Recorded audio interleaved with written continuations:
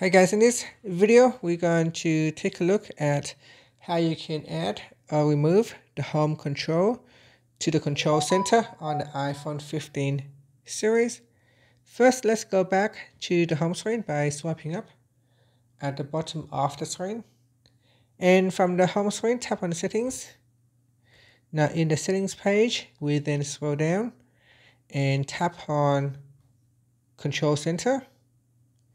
Next, scroll down to the More Controls section, and in here, tap on Home. So tap on the Add button to get it add to the Control Center or to the Included Controls section.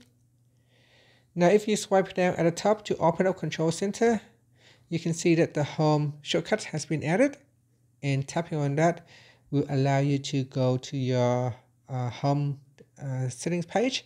And from here, you can access all your devices in here, or your accessories and other devices.